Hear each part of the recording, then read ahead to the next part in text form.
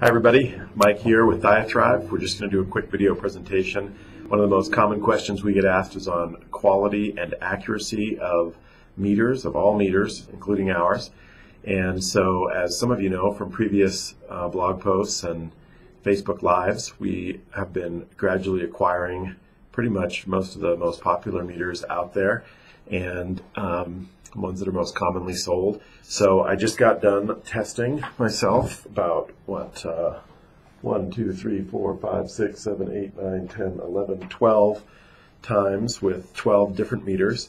I used fingertip blood, just one right after the other in the course of a few minutes, tested myself all these different times with all these different meters, and as you can see, the results ranged from 80 up to 112. There were 2 meters at 112, but other than that, I don't think we had any other 2 meters that were the same reading. So we had 12 meters with 11 different results, and that is just totally natural and normal. None of these blood sugar meters is incorrect.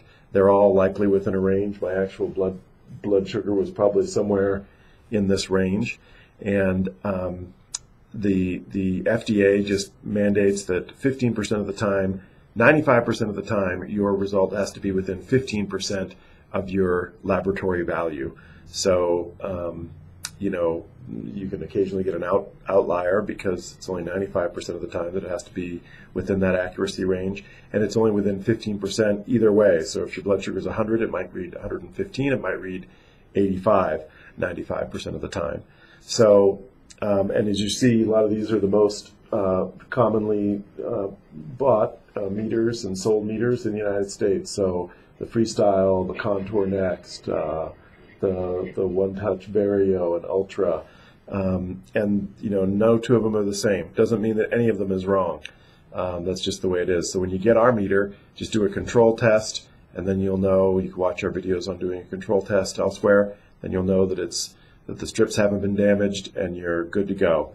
So if you have any questions, just let us know. But this is our most recent meter accuracy and quality study. Thanks a lot, everybody.